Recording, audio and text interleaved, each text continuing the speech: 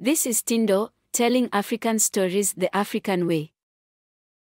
In this video, we will take you on a journey to a unique lake located in northern Tanzania, Africa.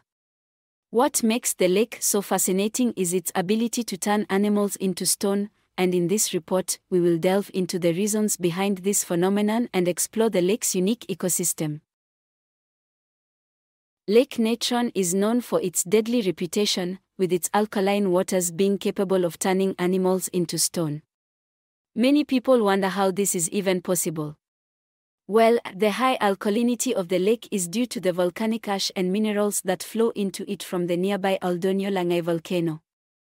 The lake's pH level can be as high as 10.5, which is highly caustic and corrosive to animal skin and tissue.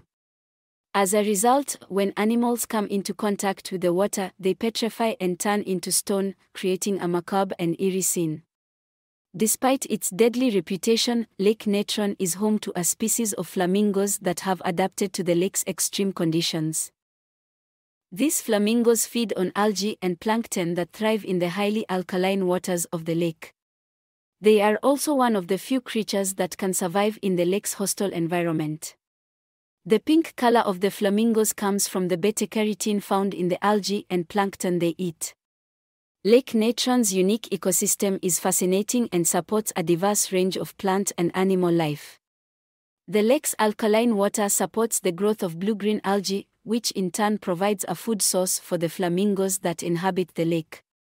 The surrounding wetlands and marshes are home to several species of birds, including pelicans, storks, and kingfishers.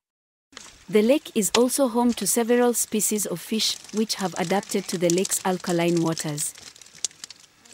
Please subscribe to Tindo for more updates about Africa.